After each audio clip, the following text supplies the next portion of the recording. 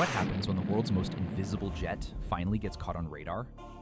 It's March 1999. A storm rages as an F-117 Nighthawk cuts low through dark, hostile skies. Pilot, Lieutenant Colonel Dale Zelko. Mission, bomb the enemy's Air Force Command Center. His F-16 escort turns back due to bad weather. He's flying solo, a ghost deep behind enemy lines. The F-117's stealth works by staying radar dark and silent.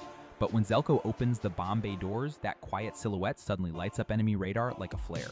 Enemy radar operators lock onto a tiny blip hidden in clouds. Their pulse radars ping, searching, locking, tracking. Zelko's cockpit fills with warning alarms. Lock alert, lock alert. The dreaded missile lock tone screams in his ears. Two missiles streak across the sky like deadly vipers. No flares, no chaff, the F-117 has none. Zelko pulls sharp evasive moves, climbing hard, banking wild, pushed deep into his seat by the G-forces. The first missile veers off, a malfunction, but the second, it's coming straight for him. Fire and shrapnel rip through the left wing. The plane spins violently. Warning lights flash. Zelko knows it's over. But does he really lose the fight?